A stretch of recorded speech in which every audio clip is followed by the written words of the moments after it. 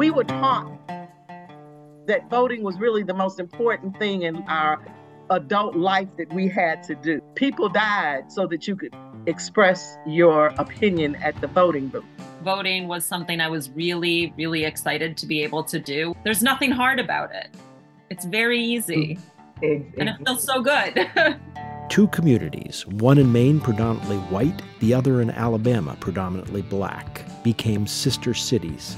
Residents of both now meet monthly to chat as friends and to address race relations. This day, the topic was voting. The reason the country is in the condition it is because people of goodwill are not stepping up. You may think doesn't have much impact on you, but it certainly may have impact on other parts of the population.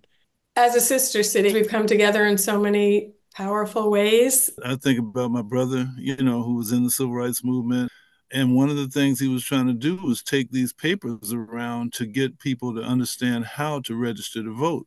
Because of that, he was shot at, he was arrested, he was beaten. Our people fought for that right, and they died for it. A couple of things that I wanted you to know from a 15-year-old is that he said, well, Mom, we've got two choices and I don't like either one of them. If I had an opportunity to vote, he said he would. What I told him, not voting is a vote for the side that you don't want to win. And I'm talking to my 27-year-old, and she says, of course I'm going to vote. I am going to vote. But then she's telling me all the reasons she's not happy. I'm like, yeah, but your job isn't just to vote. Your job is to raise the enthusiasm for voting. Your job is to get your friends out. A rich man's vote is no stronger than my vote or a lower income person's vote. If you don't vote, you don't get what you want.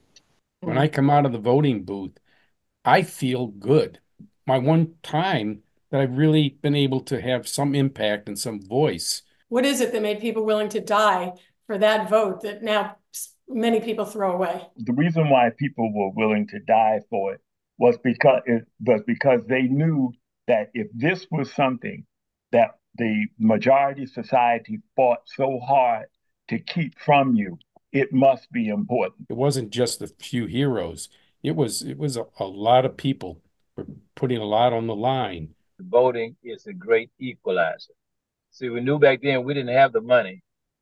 We didn't have the clout. We had the power of a vote. But South Berwick and Tuskegee, together we vote. All right. Yes, definitely. We can't grow weary in well-doing because we shall reap as we have in the past. Amen.